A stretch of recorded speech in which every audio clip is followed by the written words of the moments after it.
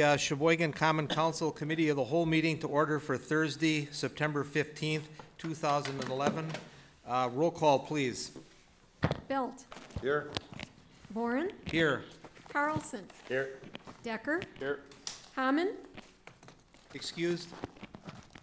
Heidemann. Here. Hath. Excused. Kittleson is here. Matichek. Haven't heard anything. No, okay. So we'll just put no. Rindfleisch. Here. Raisler. Here. Sampson. Here. Van Akkeren. I don't know. I haven't heard Okay. anything. Vanderweel. Here. And Versi. Here. Okay. 10, 11. 11 present. We have a quorum. Let's all stand for the Pledge of Allegiance, please.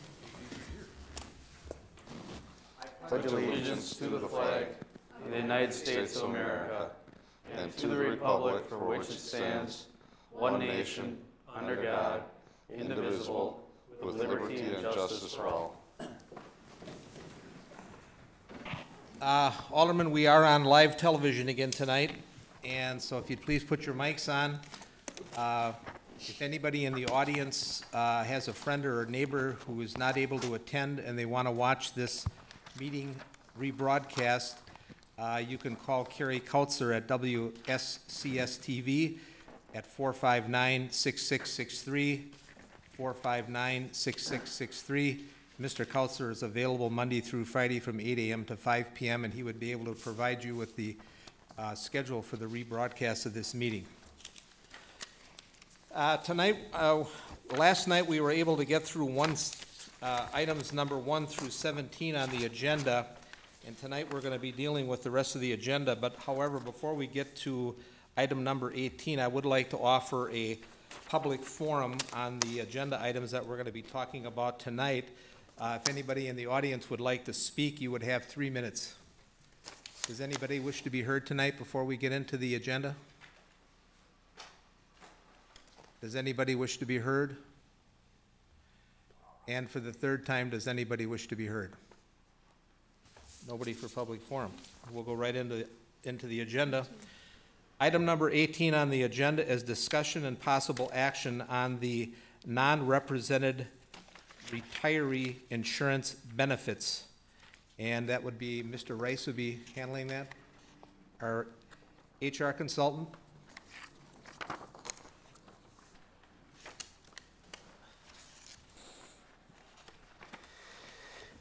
I was wondering if we can combine both 18 and 19. Sure. 19 is a discussion and possible action on proposed benefit changes for 2012. Proceed. Thank you. Good evening. All of you should have on your desk a 11 by 14 sheet, or 8.5 by 17, whatever it is, that outlines the benefits. Let me take a couple minutes and walk through what you have here. What we did was to take a look at what the non-represented group has now, and what the 3 unions that are going to have to decide on recertification or what have you at the end of this year have, and then what's proposed for 1/1 of 12, so that you have a comparison of what it currently is and what we're proposing for the future. At the top is Wisconsin requirement. And I'll just go through the proposed. Union employees will match the non-reps and pay 50% of the total as of 1/1/2012. Health insurance. Employees will pay 12% of the monthly premium. Currently, they pay either 8 or 10, depending upon which organization they're in. Would pay 12% of the monthly premium if they elect to participate in the health risk assessment and biometric program. We're introducing this in October. Basically what it amounts to is the health risk assessment is an online document that you complete talking about lifestyle, exercise, those kinds of things that you do in your personal life. And the biometric is a blood draw that would take and look at your A1C, would take a look at cholesterol, all of those kinds of things. This is purely an assessment that is between you and UMR, our healthcare provider. None of the results, individual results, would go to the city. The employee would receive back a report on the HRA and the biometric feedback that they took, potential for disease or potential for other life-challenging illnesses going forward in the future, and some suggestions in terms of what they could do to correct the problems or the deficiencies in their behavior. If they choose not to participate in that, then the monthly premium would be 15%. Number two, spouses who are eligible for other insurance through their employer would be required to pay an additional $50 per month in premium to participate in the city plan. The reason for this is we simply want people, if you have a spouse who is eligible for insurance coverage under their employer, to take that insurance coverage. So if they choose not to, then there's going to be a $50 additional cost to them. We're going to institute office co-pays. Employee would pay $30 for an office visit to a family practice MD. The co-pay would be waived, however, if the employee chooses to go to the county clinic. We're entering into an agreement with the clinic. And there would be a $50 copay for office visits to specialists. And those office copays do not go against the deductible. Part-time employees will pay 50% of their insurance premium as of 1/1/12. Currently, part-time employees pay nothing toward their insurance. Tom, do you want to wait for questions until the end? I've got an alderman that flashed in already. Or would you rather wait till the end, or would you want to take a question on what you've done so far? I don't care. Okay. Thank you, Mr. Chairman. It's just something to quick point out. Thank you, Mr. Chairman. I did get some phone calls about this. With the biometrics, clarify for them, I know it does, but it does not, any of the results from that does not go into their medical records, correct? No. That was the concern. I knew that, but they wanted to hear it from you. None of those records are kept in the city at all. Those are kept with UMR. Again, I don't care to know any of that information. All we get is a summary report of the people who participated in the test saying, hey, you've got employees who have these issues and so forth. And this is part of a long-term plan that we're going to be doing in the health and wellness going forward. People who have or are subject to chronic diseases, for example, I have diabetes, and they would provide a coach later on, next year or the year after, to work with that employee for his or her benefit, not necessarily for the city's, but ultimately, yes, would we benefit if we don't have those kind of diseases? Certainly. So that's the purpose behind it. Alderperson Kittleson? Thank you. Tom, but we're not suggesting here, I mean, we know the employee pays the $30 copay for an office visit, but that will be waived if they go to the county clinic. However, if a person still wants to continue with their own doctor that they've been with, they don't necessarily, they can choose to do that, correct? Certainly. We're not suggesting that they have to give up their doctor Not in at order all. to do this. Okay. Not at all. Thank you. Anything else? The health risk assessment, the health reimbursement account is next on your list. The city would continue to take and fund 50% of the deductible for 2012 as we did in 2011, except employees, rather than having $500 that they would be responsible for on their deductible, they would be responsible for 50% of it. Or in the case of single, it would be from $500 to $750. In the case of family, from $1,000 to $1,500 would be their responsibility. Employees would pay the first 50% of the deductible. The city would pay the second 50%. Rollovers to end in 2011. Currently in 2011, if you don't spend all of your health reimbursement account, it rolls over into the next year. Those rollovers would end at the end of this year. Employees would have 12 months to use any rollover money for medical expenses. So at the end of 2012, the whole health reimbursement account program goes away.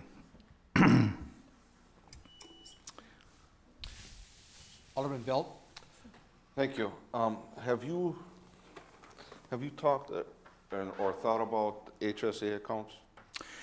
We looked at HSA accounts 2 years ago and decided that the health reimbursement count was as good as or better, and that's what we chose to do. We could take another look at HSAs. Well, the reason I ask is because an HSA account is that employees, that person's money that they're putting into this account, and it doesn't disappear at the end of the year. That rolls over continually, and then they can put whatever money they want into that account. But I think there's other regulations that dictate whether you can have the HSA account or not. But I'm not familiar with them, but I'm just curious whether you looked into that at all. We did. Let me share with you the long-term plan.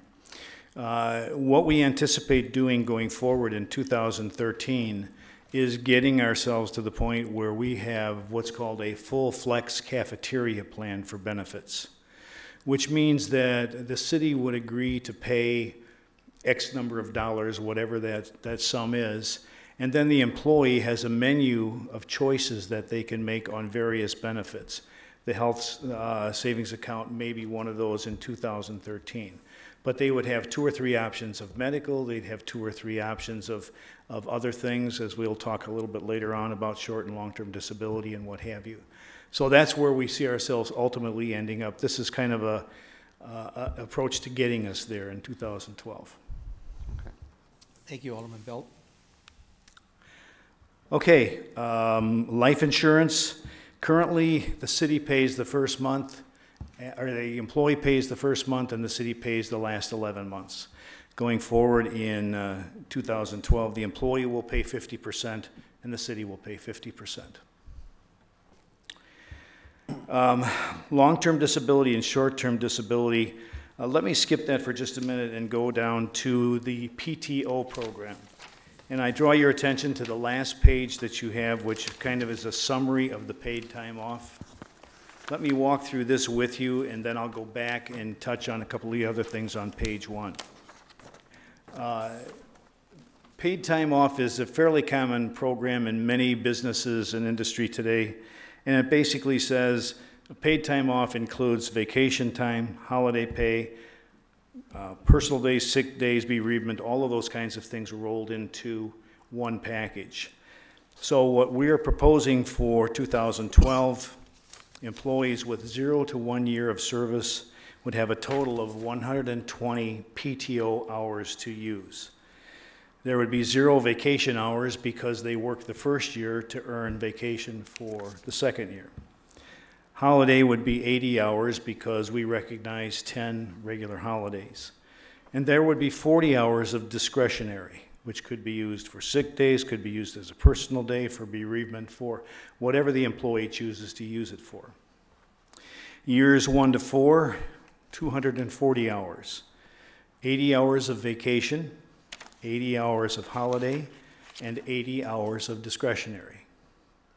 5 to 12 years, 280 hours. 120 hours of vacation, 80 hours of holiday, and 80 hours of discretionary.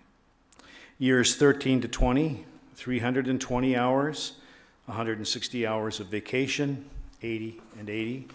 And finally, 21 plus years would be 360 hours total, 200 hours of vacation, 80 hours of holiday, and 80 hours of discretionary.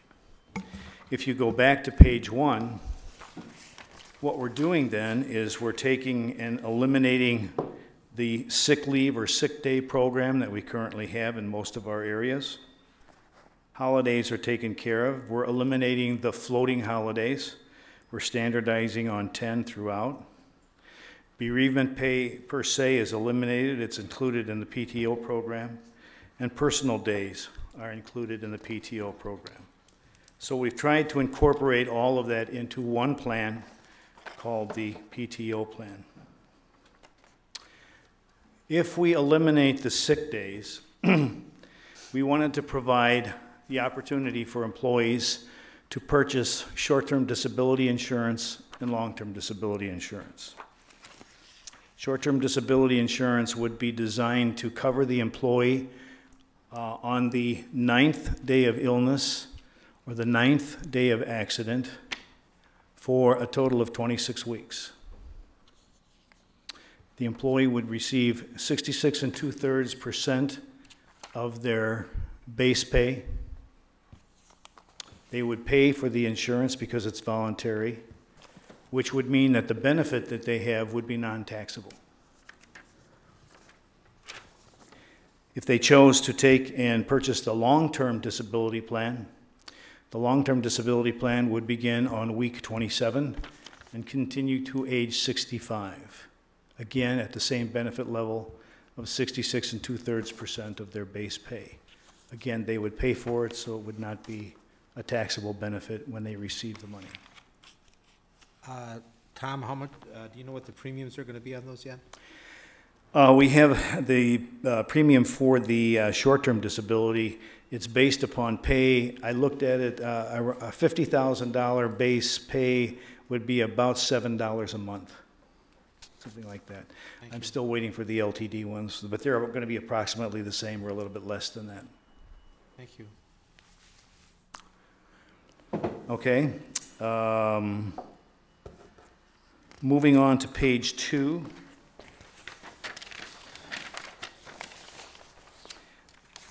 There will be no vacation carryover. However, an exception can be made by a department head if there are extenuating circumstances. And our goal would be, if that indeed does happen, to limit that to 5 days at the most. Some of our organizations have the opportunity to purchase vacation. We would eliminate that going forward.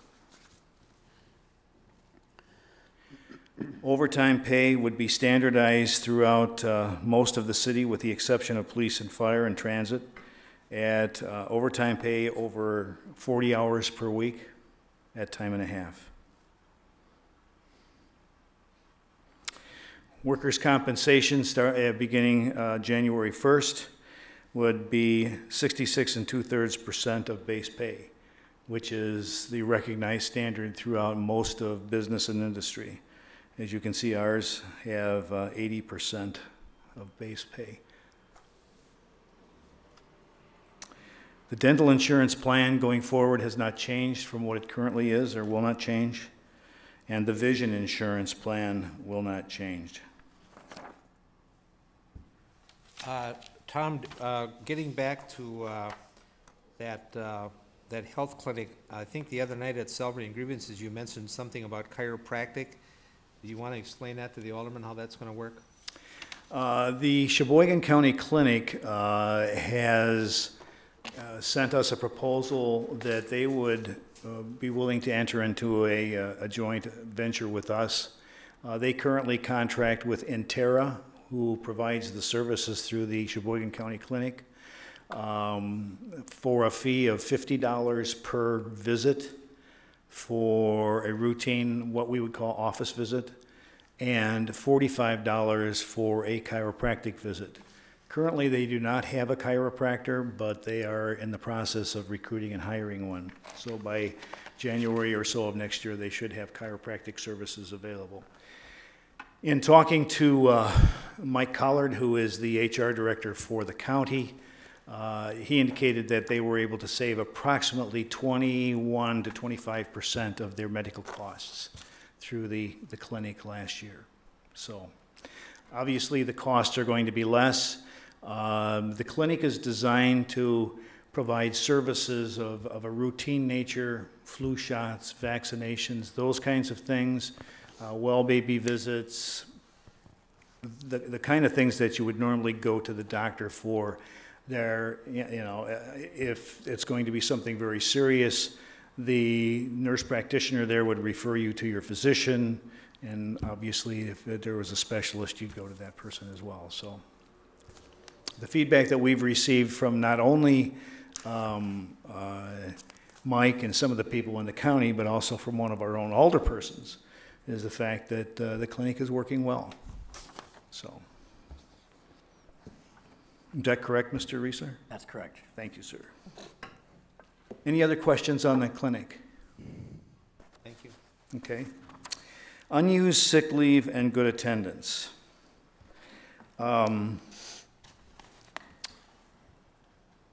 Currently, in various contracts and programs, when an employee gets ready to retire, if you qualified for an good attendance program bonus years ago, which stopped, you have so many hours that you've got banked for that. Unused sick leave, you've got so many hours that you have banked for that. All of those accumulate, and that is a pot that's used to pay out, or it is a payout at the end of your working life. And some of those have amounted to somewhere in the neighborhood of $15,000, $17,000, $19,000. Rather than paying that out in cash going forward, employees are not losing the value of that money. They're going to be simply using it to pay the medical premium for their retiree insurance. So that is a change there. Any questions on that? President Kittleson? Thank you. Thank you, Chair. So this program ends in 2011. That's what you're saying. There'll be no cash payout. The value of the good attendance bonus and sick day accrual may be used to pay for medical insurance premiums after the employee retires. I guess what I'm asking is then what, if that program ends, then what happens? Are there some employees that are in the, sort of maybe, 4, 5, 3 years away from retirement? How is that going to affect them? Well, you may recall that when I presented this to Salaries and Grievance, we made a commitment, or I made a commitment to our employees that we would hopefully have all of this finalized by October 1st, October 15th at the absolute latest, to provide them with enough time to make decisions regarding retirement and those kinds of things going forward. So employees have a choice in terms of whether they want to take the program as it exists today, which results in a cash payout upon retirement, and leave the city, or to continue, because they're not going to be losing any money out of this necessarily. It's just going to be used to pay for medical premiums. So they're not going to lose that. They will be able to use it for medical premiums. For medical premiums. Right, when they retire. Okay. We've got Alderman Raisler. Thank you, Mr. Chair. Thank you, Mr. Rice. We did have previous discussion regarding this and looking at the possibility of giving a percentage payout of this to the employees that choose not to use our health insurance. I think it's important that we understand, and no offense to any of the employees, but the ultimate goal would be to get our retirees off of our insurance plan. That's where the money is actually accruing, not necessarily trying to keep them in our program by allowing them to use all of their cash at the end for the retirement. An example, I'm a city employee, I retire, I have, let's just say $10,000 in this account, and my wife has insurance that I could get onto. Well, instead of getting onto that insurance and losing the whole $10,000 that's in there, I feel the wise move is I'm going to stay on the insurance and take a single plan and have my wife take a single plan and use the money up. It's basically free money. Instead, how about we give the employee the benefit of a percentage, 50% or whatever we come up with after a while, to pay them out, to get them off of our insurance plan onto their wives or spouses or a new plan that they can get for cheaper, and thus save the city a lot of money in the long run with the insurance. Because obviously, I believe you'll agree, our retiree insurance is probably one of the highest benefits that we have that we're paying. Absolutely. A couple of comments on that, if I may. Number one, as we break down our employees in terms of claim costs, the retirees in the age group 53 to 64 account for over $1 million of our claims, which is over 20% of the total claims cost for the city. You need to understand that under the current program, if a person who retires from the city chooses not to participate in the insurance program with the city, they cannot come back and get it later on. They're done. So that would be a drawback to what you're proposing. The average payout, and I took a look at some of them today, for an employee who leaves the city under this program would be somewhere between $6,000 and $23,000, $25,000. And it depends upon how much they had in their good attendance bonus and how many sick days they've been able to accrue. So it's substantial. Tom, do you, when an employee retires, is it part of their exit interview or whatever you do when they retire? Is there any coaching done on what's available out there with private insurance, like Medicare Advantage plans or stuff like that, versus what the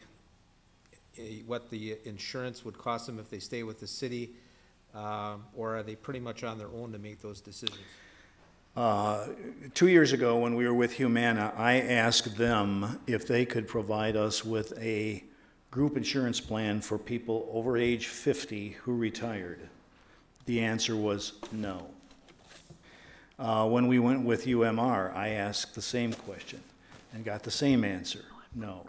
There are no group programs that will provide for retirees like that, so they have to come into ours.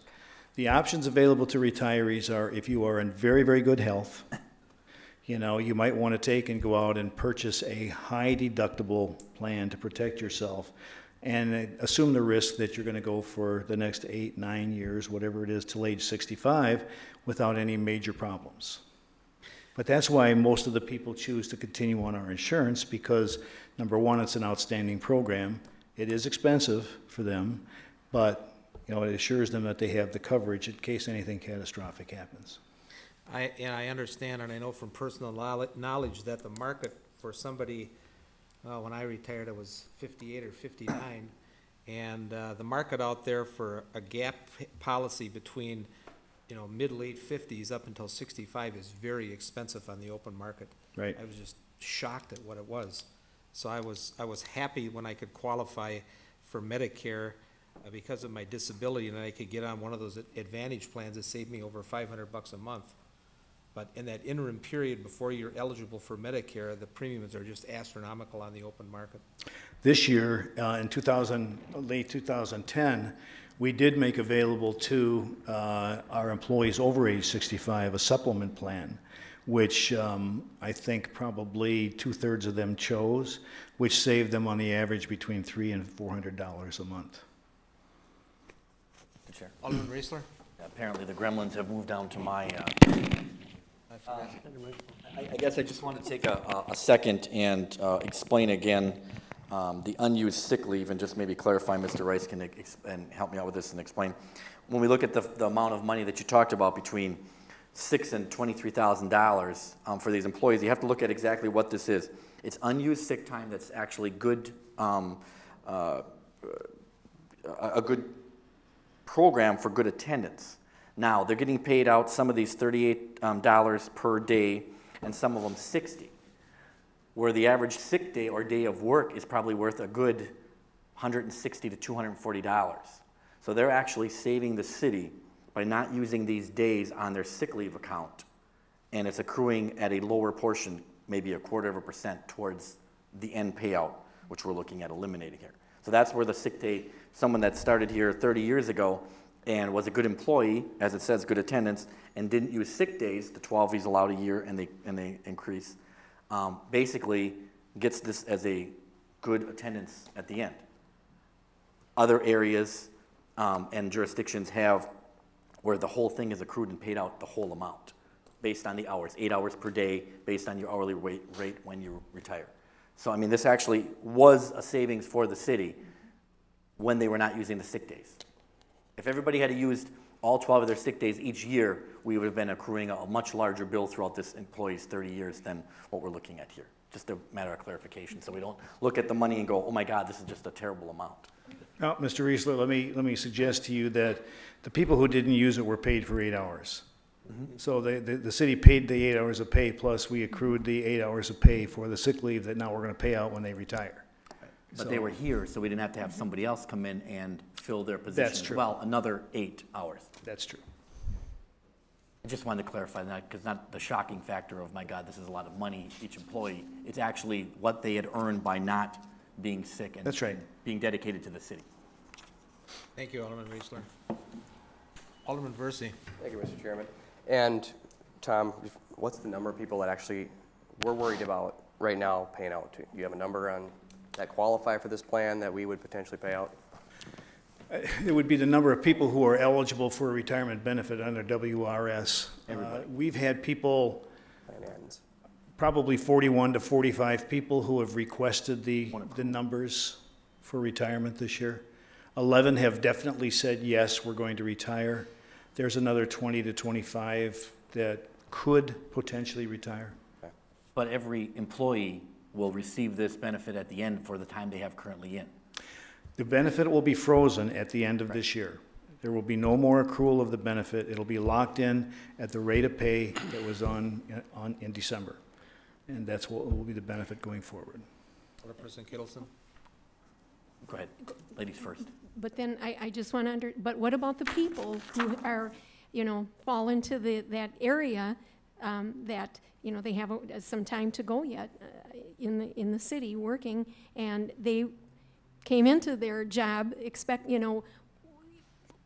working that into their retirement plan, knowing that was going to be how it was going to be at the end for them, and now that is no longer. How many people fall into that Working category? what into their retirement plan?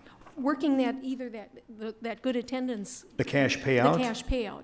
They were not going to be able to have it. It'll be used to pay the insurance premiums, which they have to pay anyway if they're going to be on a city's insurance plan. I mean, you're going to pay it one way or the other. If you're 55, 53 years of age and you're going to retire, if you get, let's say it's $17,000, you're going to pay $1,700 a month going forward for insurance, for the city insurance. That's what the family plan costs on a monthly basis.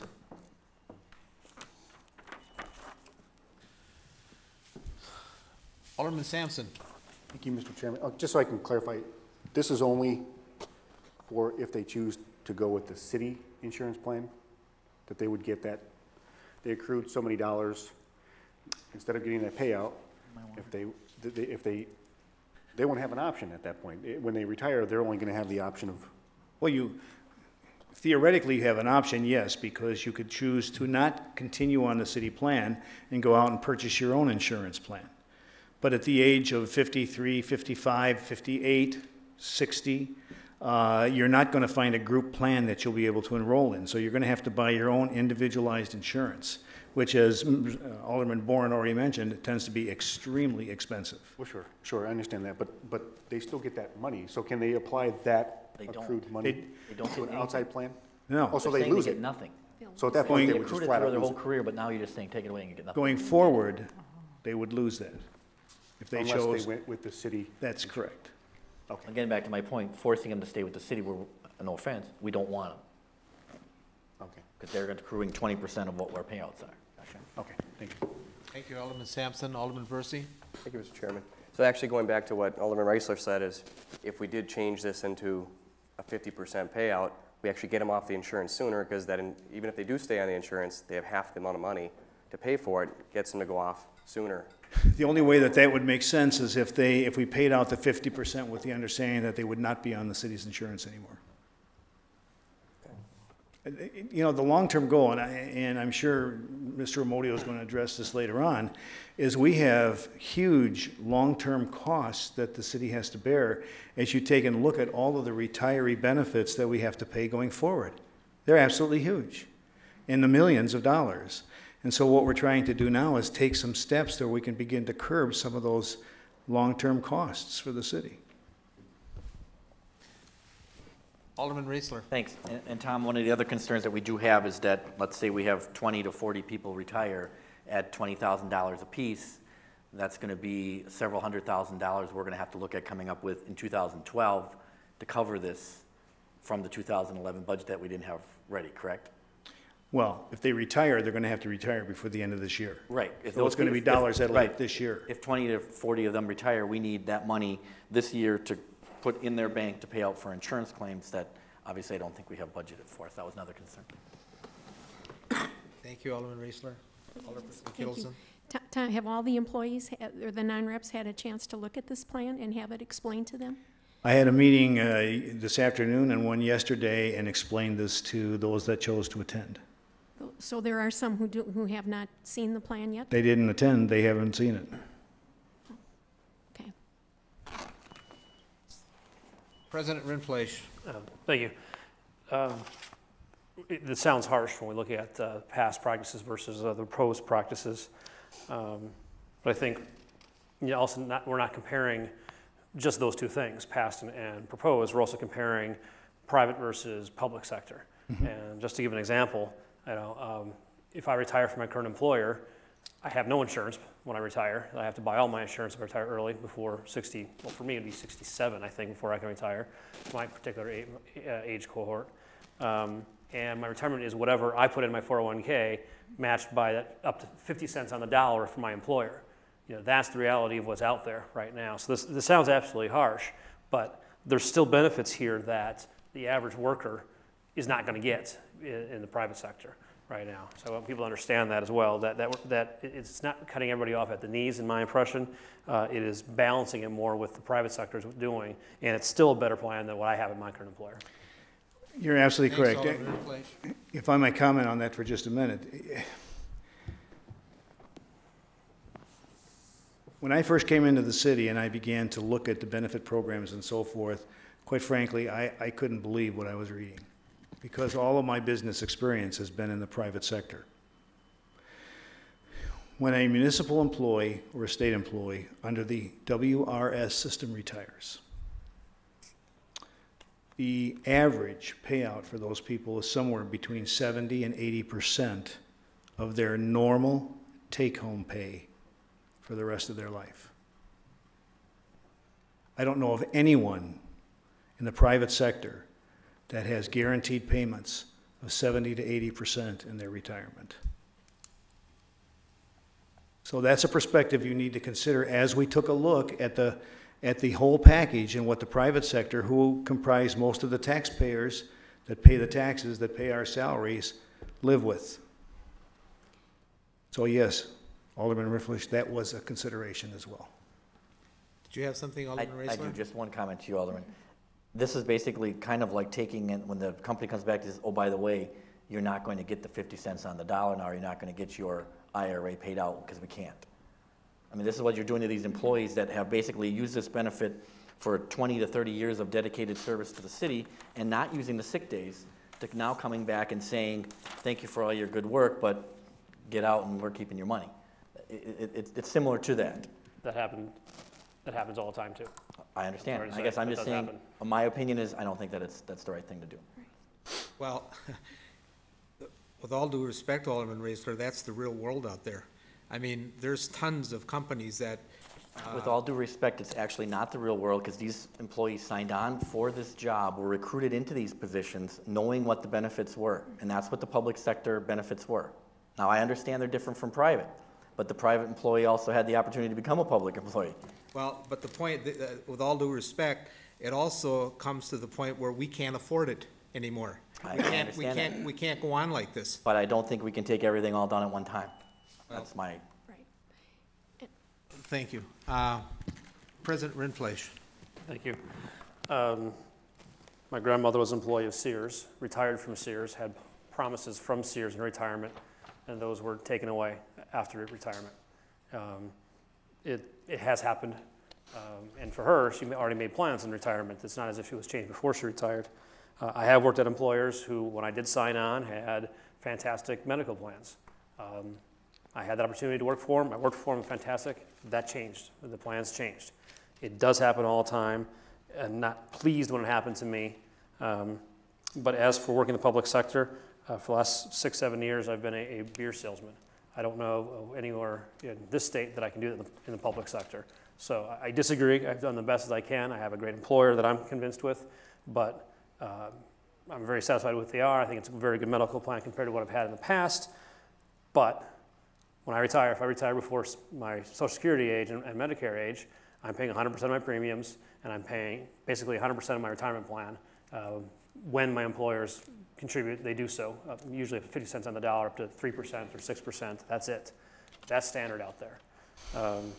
And it's harsh. I'm not up here to say we have to, try our best to make employees feel bad. Absolutely not. But when the employees call me and ask me why are we doing this, it's because of all the other phone calls I'm getting of people saying I can't afford all of this because I don't get it myself in the private sector anymore. And that's where I have to look. That's where I have to weigh. Do we take this step now? And if not now, when? I see no reason not to take it now and help our citizens and our taxpayers who may not even have benefits as good as mine. There's plenty of working people out there without insurance. What do you tell them if we don't take the step right now? So I also have not seen anything from WRS on down that is less than what I have at this point in time. And that includes long-term, short-term, paid time off, insurance, workers' comp at 66 2/3 versus the higher percentage. That's all standard. That's all stuff that I have. So I welcome these changes. I think it's time, and it'll definitely save the taxpayers appropriateness. And I feel horrible that the employees who have made plans are seeing these changes right now. But unfortunately, you know, there's plenty of promises in the private sector that have been broken as well lately, and those people who have promises broken to them are the ones that are paying for these benefits right now. Alderman Sampson's first. Thank you, President Rinfleisch. Thank you, Mr. Chairman. This may sound kind of funny sometimes coming from me because sometimes I even surprise myself, but as much as I don't agree with a lot of the contracts and everything that was agreed to up to this point, I am strongly against a lot of the things that have taken place over years and years and years and years, but they were still agreed upon. Under what situation doesn't matter at this point. They're still agreed upon.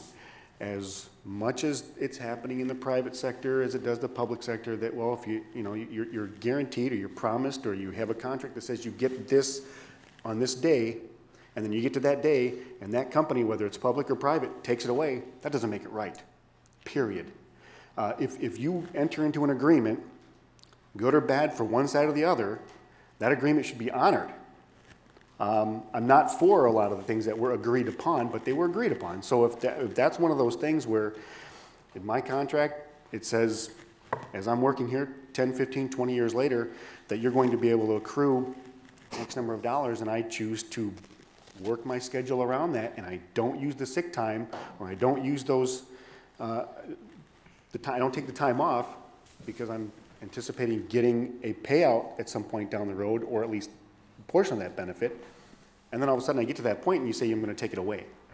That just doesn't, that to me just doesn't sound right when there's an agreement already in place and you start taking that away. So I agree that a lot of the things that have happened over time weren't very pleasant, and they're probably dead wrong, but it did happen, it's in place, we got to deal with it, and then make different agreements, better agreements from this point forward. Thank you, Alderman Sampson. Alderman Raisler. Thank you, Mr. Chair. President Reinfleisch, I'm sorry that your mom did not get her promise of retirement. I don't think that Sears had quite as much money invested in her through the training of 20 to 25 years for some of these employees. And again, I'm not going to pick on anyone in particular, but I will. The fire chief sitting in the back with his thousands and maybe tens of thousands of dollars invested in him as our fire chief, that we've invested in these employees, that we are doing a disservice to the city by losing them, by me coming to, and I apologize, fire chief, but coming to you and saying, Chief, decide by October 15th if you want to stay or you want to reap the benefit and take this money payout. I think we owe it to these employees with their vast experience and the money we don't have to pay now to spread this out over a period of time and say, let's take this position here and let's go WRS. It's gone, great. Let's go with the next step. It's gone, it's great. The next step, let's do it over a period of 5 years. Why rush, apologize again, Chief, the chief to get out when we don't necessarily want him to get out? We want him to stay and use his knowledge as long as we can because we paid a lot of money for him. We paid a ton of money for the training you have, and I'm not going to ask you how much, but I know it's thousands and thousands because I know what we stick in our employees. The same as the police, the same with DPW, the same with any of these workers here. We have stuck so much money into these people that we're now just basically saying, here's a month, make a decision, get out. Or stay and lose these privileges that you have, that you signed on for and that you did. So I agree with you, Alderman Sampson. We made a commitment to these employees. We need to follow through. We can wean some of this stuff out over a period of time, but we're basically jumping into the pool too fast. Thank you, Alderman Raisler. Let me continue as we go through the list until we finish. On page 3, the retirement bonus. Retirement bonus is in our labor contracts. It is not something that the non-represented employees get. Basically, what it amounts to is a $1 bonus per month times the number of months between the month they retire and they turn age 65. So in some cases, if you take 120 months times $58.14, figure it out yourself. You know, it's lots of money.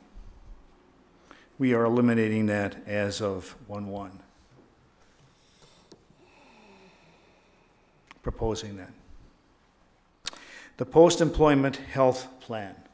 That's really number 7 or 18, I think, Jim, or 17, whatever it was. Anyway, currently the non-represented employees have a program that says if you have served as a non-represented employee, when you retire, if you are an exempt employee, exempt from overtime, you can have insurance coverage with the city for up to 10 years or until age 65. The premium, if you take single coverage, is paid for 100% by the city. If you take family coverage, 60% of the premium is paid for by the city. If you're a non-represented employee, you can retire 5 years and have 100% of single coverage and 50% of, or 60% of family coverage paid. We took a look at this program and we said, we need to take and make some changes to it. Because again, it's very expensive and not really affordable going forward. So we've taken and broken the group down into 3 tiers or classes. Class 1 are all of the current non-represented employees in the plan who meet the retirement eligibility benefit for WRS. What this means is all of our employees currently who have 15 years of service with the city, 5 as a non-represented employee, and are 55 years of age and over, or in the case of police or fire, 50 years of age, would be grandfathered and covered in have the same plan coverage that they have today going forward. I think that's a group of about 14 or 15 people, if I recall correctly. For everyone else that is currently covered under the non-represented employee retiree insurance program, they would be in Tier 2 or Class 2. All employees in Class 2 will be grandfathered in the plan. However, their benefit will be exempt employees rather than 10 years, it would be 5 years. Non-exempt employees rather than 5 years, it would be 2.5 years, and the employee would pay 50% of the premium going forward. We would have a 3rd tier of employees, which would be all new employees hired who are non-represented, and or new employees going in as represented employees as of January 1st, will be eligible for 18 months of COBRA coverage upon a retirement. They would pay 100% of the single or family premium for the coverage. So everyone who is currently in the non-represented plan would be either in Tier 1 or Tier 2. Any new employees hired or new employees becoming non-represented would be falling into Tier 3.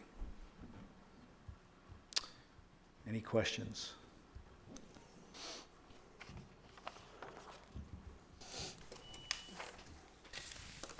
Alderman Bill. The people with less than 5 years would fall into that class 2. Some of these people have taken on, moved from the union position into the management position. And when they signed on, I'm not going to say they were guaranteed this, but they signed on into the management position with the understanding that this benefit was going to be there when they got to retirement age. Now we're going to reduce that for them? That's what we're proposing. Okay. I guess I don't quite agree with that, but Ladies and gentlemen, this was not an easy decision to make. This wasn't the kind of opportunity you look for and say, how can we do something like this? When you take a look at the financial cost of the benefit plans that our employees have enjoyed for years, it's huge. When I came into the city in 2009, the 85% of the general fund was spent on wages and benefits. 85% of our general fund. Over the last 2 years, it's gone down a little bit. When you take a look at the long-term costs of these programs, it's virtually unsustainable. And I think if you were to take a look at other municipalities and state governments, it's unsustainable. The state of Illinois is bankrupt, and their retirement plan is no funding whatsoever. Our reserves are enough to cover the WRS. So, you know, I don't know when it would be a good time to do these kinds of things. If we could have reduced them, like Alderman Riesler suggests, you know, we could do it, but the costs still remain for time coming. So there's no joy in this. When I had our meeting this afternoon, I said to our employees, I'm not expecting you to walk out of here with a smile on your face. This is not good news. But if you take a look at it in the perspective of, as Alderman Reinfleisch pointed out to us, our employees still have above average rates compared to manufacturing. Our employees still have above average fringe benefits, and our employees still maintain below average costs for those benefits compared to the rest of the world. President Rindfleisch. Thank you. You mentioned a word that caught my ears, the unsustainable. When I met my wife, I was working third shift at Lear, both in the union, both working third shift. There was promises made there to us, being a member of the union as well, benefits, hours, and so on. But when that company became unprofitable and in consolidation, the head office basically looked at the various company plants and decided which ones were more sustainable and which ones were unsustainable. Unfortunately, the Sheboygan Lear plant became unsustainable because of the costs, and the costs were the benefits, the salaries and benefits. So the benefits that I enjoyed at that time, which are still not as good as what we have past practices here, WRS and so on, weren't even close to what was here, but were so expensive that, and so unsustainable that I unsustained myself out of a job. You know, my own benefits cost me my job and close this plant down, if you will. That's the definition of unsustainable. You pointed out Illinois is bankrupt. That's what we're facing down the road here is unsustainability of these benefits for the employees. But the city just can't disappear. Can't close it down and sell it off to the next highest bidder. Open up a recycling plant here in the city or something that's going on in the Lear plant. We can't do that. We just can't lay off everybody and not have any services. So we have to find ways that do make it sustainable. And I agree that no one's taking any joy or pleasure in this one. When it comes to, again, not the word guarantee, but promises, or when people signed up for for the work itself or for management positions or so on, they have been told certain things. They have certain expectations. But if we don't change it now, when do we? Because if we don't change it now, we're going to maintain the unsustainability down the road. And who ultimately is the employers? It's not me. It's not the 16 of us. It's the taxpayers at home. And the taxpayers at home who don't have these benefits, who don't have any income in raises, who are unemployed at higher rates than they have been in the last 20, 30 years in the city. You know, at what are we at, 10% or so versus the 4% we were just a couple of years ago. That's who the employer is. That's who is paying the salary and benefits. That's who's on the hook for the unsustainability of our current plan. And that's why we have to make the changes.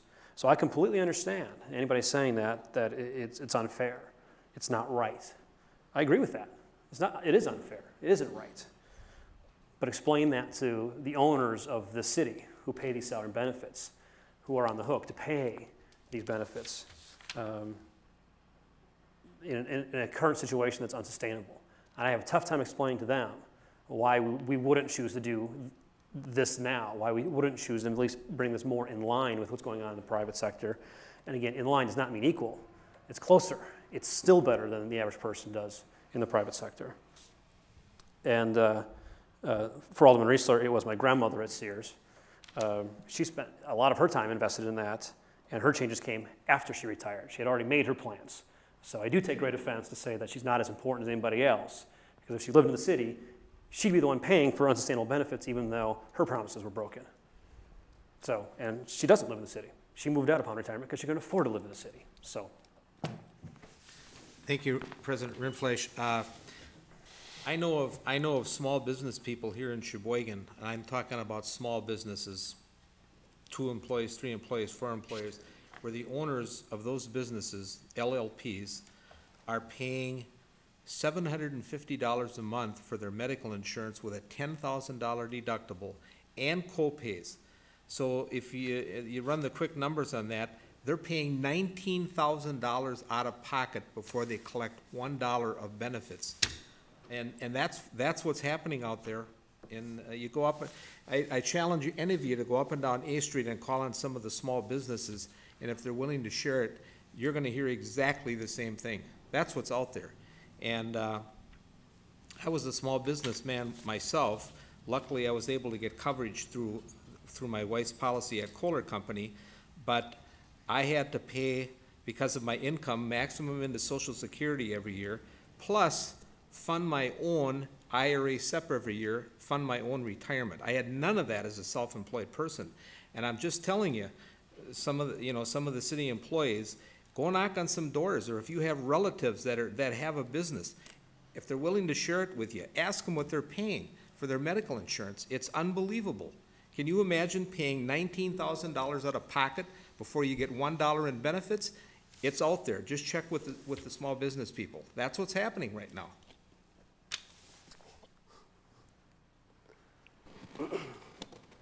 Any other questions for Mr. Rice? Alderman Riesler. Thank you, Mr. Chair. I'm going to make a motion that we accept the WRS and the health insurance portion of this document and refer the rest back to the Salaries and Agreements Committee to work on a long-term structured plan to look at addressing some of these benefits over the next 5 to 10 years. Second. Did you get the motion? I did not. Please repeat this. To accept We accept the WRS portion. WRS and the health insurance. Forward the document back to Salaries and Agreements to work on a plan to sustain some changes over the next 5 to 10 years. And what part would that be for the changes over the next 5 to 10 years? Everything else on the document we can review Okay. and put things in, pull things out, and To work on changes. So then if this motion fails to send this back to salary and grievances, then the recommendation of the council, then if your motion fails, Alderman Riesler, then this would be sent to the council to pass the proposal as is. Is that my understanding? if someone were to make that motion, yes, Okay. possibly. Work on the changes for the next, what did you, just repeat that again? And the changes to the rest of the document or future, For future, the future changes for the next 5 to 10 years. for the next 5 to 10 years. Gotcha.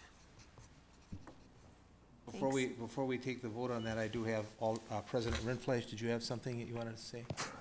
Yeah, I just wanted to say that if that motion fails, I will make the motion to approve the entire document, forward on to council, the positive recommendation. So at this time, I'll vote no on this motion. at this time. For the public's sake, paid time off. I just wanted people to sink in what Mr. Rice had sunk through, what's being proposed. You work for an employer in 1 year. Say my current employer, I had to work the entire year before I got any vacation time, which is the same thing listed here. Some places it's only 40 hours, 1 week. Someplace this plan and my current employer was 2 weeks, so 80 hours. I don't get holidays off. There's 5 holidays there, but I'm generally working them. Under this plan, in year 1, you get basically 2 weeks of holidays, the 10 holiday days, 80 hours. And I have 1 sick day, 1 bereavement day, 1 whatever day, 1 paid time discretionary day, 5 hours. This plan offers 80 hours. That is a total of 6 weeks in your first year that you have in paid time off after working 1 year here. So again, for those that are home that are thinking that we're doing something horrible, I challenge them to find out where else you can work for 1 year and get 6 weeks of discretionary time, paid time off, vacation time, and discretionary time. I think this plan, while drastic change, is still more than fair. So I will not support the motion at this time, and I hope that the council or the committee of the whole will support me in referring this to the full council with a positive recommendation. Thank you, President Rindfleisch. Is there any other discussion? Alderman Sampson. Thank you, Mr. Chairman. If I can just ask, out of all of these other benefits here, because right now I see the unused sick leave and good attendance, the retirement bonus, those two are those accrue on an accrual basis? So if you have so much time in, you should expect X number of dollars? Am I seeing that correctly? Those 2 areas are on an accrual basis. So if you go 20 years with the city, right? No? I guess my point is, if you go so long working with a company, whether it's public or private, and you go through and your original agreement that you have established says if you didn't use the sick time or you accrued whatever it is, this is what you can expect on this day that you retire. Out of all of those, I see the unused sick leave and good attendances on an accrual basis. That when you retire, if you had $6,000 worth of accrued time that you didn't use, that's on an accrual basis. Is the retirement bonus the same way, similar, where it's built up? The retirement bonus is the dollar amount times the number of years or the number of months between the day you retire and the day you turn 65. It's a mathematical formula. Mm-hmm. And that is an amount that's put into an account to pay your insurance premiums. Right now? Right now. Okay. You don't have to be here more than a year to earn it and all those kinds of things. It's there. Okay. So it basically accrues. So if you put some time in, I mean, it's a bonus. Okay. Pure and simple. Okay. The others are based upon sick days that weren't taken, based upon good attendance. Right. Okay. That's why we eliminate it, because it is nothing but a cash or a semi-cash bonus, because it's used to pay premiums. Sure. Okay. Okay? Okay. Thank you. Thank you, Alderman Sampson. Is there any other discussion? There's no discussion. Take the roll, please. Would you want to read the? Motion again is to accept the WRS and the health insurance and forward the rest of the document back to salary and grievance to work on the future changes for the next 5 to 10 years. Chief Herman? Can I ask Mr. Rice a question on the PTO time? Sure. Would you, I know it's hard for you to come up, so talk louder. Thanks, because we are on live television. By next week, I'll be off of this.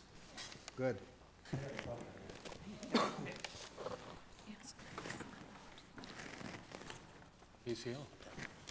I actually had something written on the sick leave portion also, but I won't get into that. I'm one of the people that has dragged themselves into work every day of my career pretty much, and expected that to be there as a payout at the end, but I totally understand where the city's coming from. They've treated me well my entire career. But my question on the paid time off is, has this ever been done in a municipality? Because I can see problems with that time. especially in protective services, and I would think also in the DPW. I think a conscientious employee is going to save those 10 days until December to make sure that they didn't get sick, somebody in their family didn't die, whatever else. If I, as a department head, now have to give all my staff 10 days off at the end of December, I won't have anybody there from, I think this year I looked December 13th on. And that's the question I have, is if that's been addressed. You can stay there. You might have more questions. I've not researched other municipalities. I did talk to Appleton. Appleton passed some changes at their council meeting last week, if I recall, and I think PTO was one of those. There are other cities that are looking at that, just like we did. So I don't know in the past whether they have, but there are many cities looking at it now with the changes that are taking place. I guess, but how does my issue, how do we deal with that issue as a department? Well, as you go through, you know, most employees have sometime during the course of the year they get sick, or they may not get sick, but their wife gets sick, or their kids get sick, or on and on and on. Or they have a time when they have to go to a dentist appointment or a doctor appointment. All of those things are things that are covered under the discretionary time. You know, we don't want people to have to lie about why they're taking the day off. If they want to take their kids to the zoo, take a discretionary day. Don't call in sick. So the fact of the matter is that a likelihood? I suspect not. There may be some days left at the end of the year that haven't been taken, that people would want to take, but I don't think all of them are going to save 10 days till the end of the year. So. Anything else, Chief? You know, I guess, and in the fire department, probably the police department is the same, and I would think DPW. We're at 24/7, 365 days. We have to have somebody here, and in the fire department, we only allow 4 people off at one time. So I don't know how we're going to address that when somebody comes to me and says, well, I'm taking my personal day off today. When it's sick leave, it's legitimate, I have to let them go. But otherwise, you know, we need to know how to address this as department heads. Chief, I have a question for you. How do you cover that? There's one way. I call in overtime. And that's going to cost what? Time and a half. More money. Double time on a holiday. Exactly. President Rindfleisch? Tom Rice answered my question. Thank you. Any other discussion? Is everybody clear what we're voting on? Unclear? Do I need to repeat again? No. No, you know. Ready? We're ready? Okay, All call right. the roll, please. All right. Belt. Aye. Boren. No. Carlson. No. Decker. Aye. Hammond is excused. Hammond, Go on. he's excused, sorry about that. Heidemann No. says no. Koth is excused. Kittleson says aye. Adachek is excused. Rindfleisch. No. Raisler. Aye. Sampson. No. Vanderweel. No. Versi. No. 4 yeses. 1, 2, 3, 4, 5, 6, 7. We have 4 ayes, 7 noes. Motion fails. Motion fails. Alderman Rindfleisch? I move to refer the document to the full common council with a positive recommendation. Second. We have a motion and a second to refer the document to the full common council with a positive recommendation. Thank you, Alderman Rindfleisch, and Alderman Sampson under discussion. Thank you, Mr. Chairman. I kind of want to go somewhat the same line. I don't work within a lot of these areas that you do, Corey, but the part that gets me is the accrual basis. They've earned it based on the current agreement that they have, that they worked under for however many years, whether that's a good agreement or not a good agreement, is beside the point. It's an agreement. And yes, I understand there's unsustainability and there's things like that, but there's things we got to pay for. We got to take care of this. And that means making better decisions. Now we have more flexibility with negotiating now at this point forward. So we make do with what that. Now we've made a lot of changes here. Is there a way that maybe I could amend that or something to at least include a little more discussion with the retirement bonus and the unused sick leave and good attendance. At least discuss those. Well, if we'd have gone back to the salaries and grievance, we Right. could have discussed it however we wanted to and changed whatever we wanted. We'd had more time to look at it and to hold it. I'm at least looking at those two main areas there, is my concern. So you want to make an amendment to the amendment that President Rindfleisch made? Is that what you're saying? Oh, he didn't make an amendment though, did he? Well, he made a motion, he made a motion to send the plan that we were presented with tonight to the council with a favorable recommendation, the entire plan. And I believe we have a second on that. We had a second on that. Carlson, It's both of us. So if you would want to make, an amendment to that with your concerns, we can vote on that amendment if you'd like to. Then I'd at least like to make an amendment, at least those two areas, the unused sick leave and good attendance and the retirement bonus. Point of order, Mr. Chair. Second. okay. So we're going to make an amendment to. No, point of order. Sorry. President Rindfleisch. Thank you, Mr. Chair. Okay. As maker of the motion, I find that the amendment is not a friendly amendment, so I don't accept the motion. The motion on is right now to pass it through with a fair recommendation. They can vote that down and do a different motion, but also it's only recommendation coming from this committee. There is time between now and when it comes back in front of the council to amend it in front of the council as well. Again, we're just making a recommendation at this point in time. It's not a done deal today, in any case. But if more changes need to be made, they can do so after we take this vote on this one. But I don't see it as a friendly amendment to my motion. Okay. I won't accept the motion because it's not a friendly amendment. So, is there any discussion on the original motion by Alderman Rindfleisch? President Rindfleisch has sent this back with a positive recommendation. Mr. Chair. Oh, I'm sorry. Alderman Sampson? Thank you, Mr. Chairman. So right now, my initial amendment request was denied. Yes. So can I now make a friendly amendment to this request? Right. So then I would like to make a friendly amendment request to at least go back over and continue looking at the unused sick leave and good attendance and retirement bonus. President Rindfleisch? I guess as a point of order, I object. So my recommendation is to not accept that as a friendly amendment. I don't accept that. The second would also have to accept it, but I do not. Who was the second? Alderman Point of Carlson? order, reject it.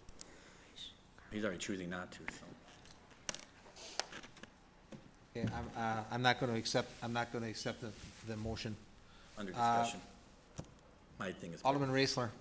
My thing is broke. Under discussion, just to clarify, if we vote to approve this and send this portion to council, there will be no change in the unused sick leave.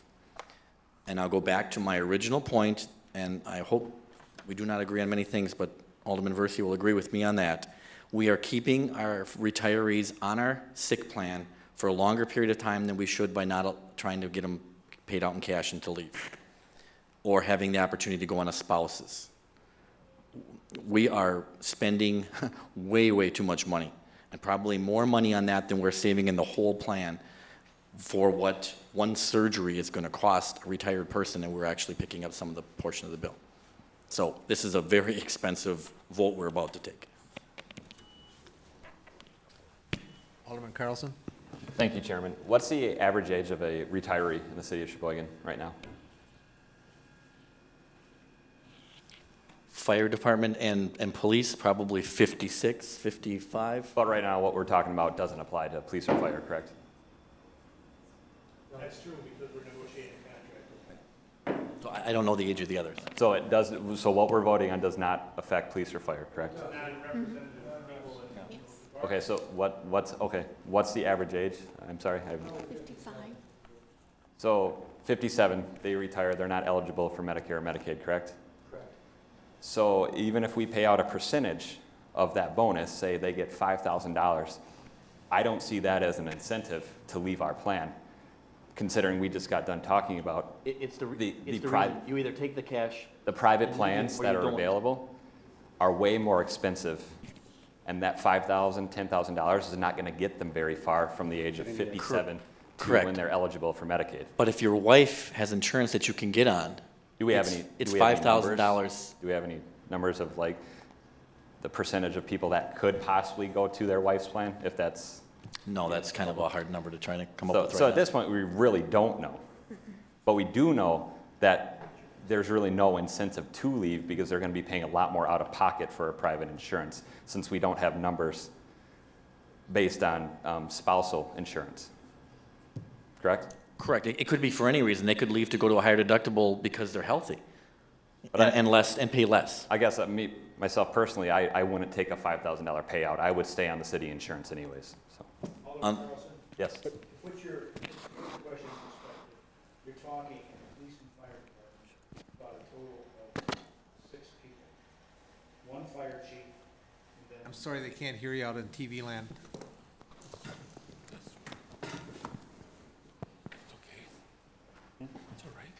Thank you. currently, there are 6 people in fire and 1 person in police who are non-represented employees. That's it. So is what you're saying that even if they do stay in the plan, it's really not that much money? Because it's 6 or 7 people. I'm saying that the effect of the plan is going to be on a lot more people than just those people in police and fire. And the answer is, you know, if you're going to provide them with an option, that's fine, but recognize the fact that if you're 57 years old and you have a chronic disease, there's no way you're getting off of our insurance. You could offer them $10,000, and they're not going to leave. I guess that's the point I was trying to make, and I didn't make it as clear as you did. What I'm saying is that small amount of payout is not an incentive to leave our insurance program. The cost of our insurance program commercially would be huge. Huge. It would be unaffordable for most people. That's right. Director Amodio, please step up.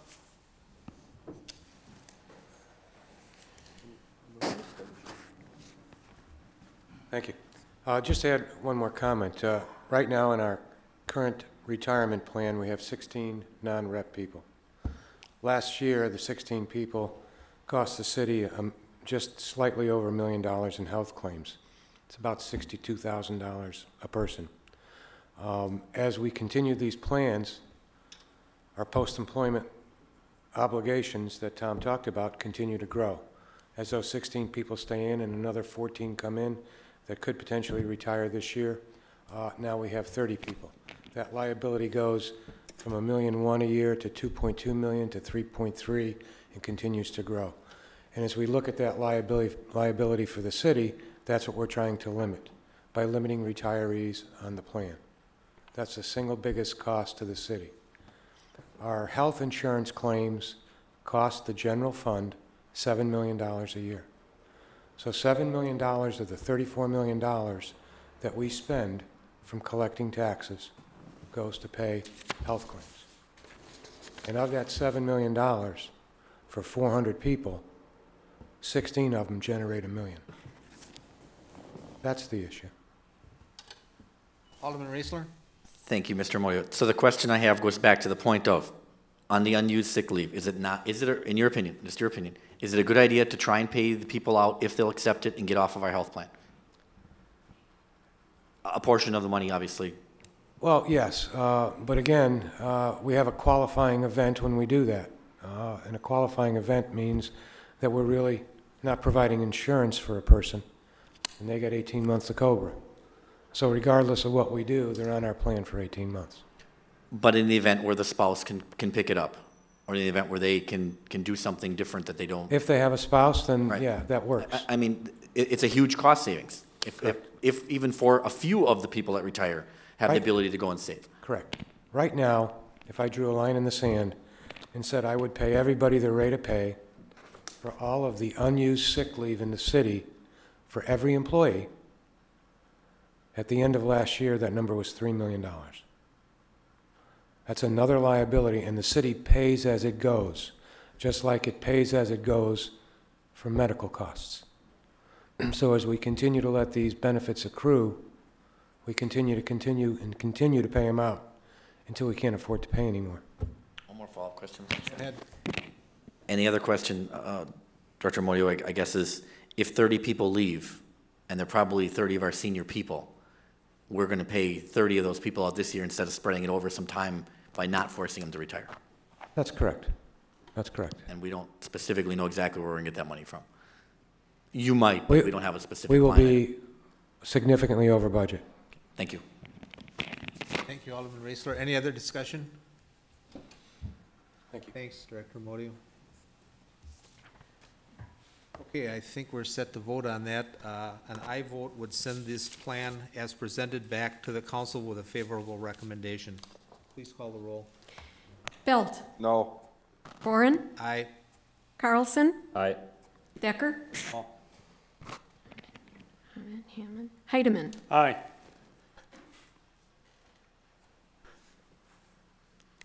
Kittleson says no. Rindfleisch, Aye. Raisler, No. Sampson, No. Vanderweel, Aye. and Versi. Aye. I got everybody. Six ayes. 1, 2, 3, 4, 5. We have 6 ayes, 5 no. Motion carries.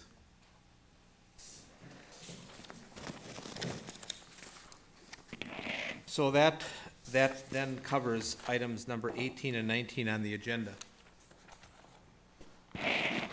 Next, we will make a motion to go into closed session under the exemption provided in section 19.851E Wisconsin statutes for the purpose of discussion, deliberation, or formulation of negotiation strategies relative to possible collective bargaining agreements where competitive and bargaining reasons require a closed session. Can we take a 5-minute break? Pardon me? 5 minutes? What? 5-minute break? Oh, sure. We'll resume at, why don't we make it, we'll resume at 9 o'clock. Thank you. You want the motion first, or? Let's do the motion. We have the motion in a second. Move to go into closed session. Second. Yeah, second. Okay, Rindfleisch. I think we can do that all in favor, right? Or do we have to Yep, take a I vote think on? we can say all going- ayes. All ayes. All All ayes? All in favor of going into closed? Aye. Opposed? Chair votes aye. We're in closed. And I just want to mention here that when we go into closed session, it'll just be the alderpersons, Director Amodio and Tom Rice, our Human Resources Consultant only.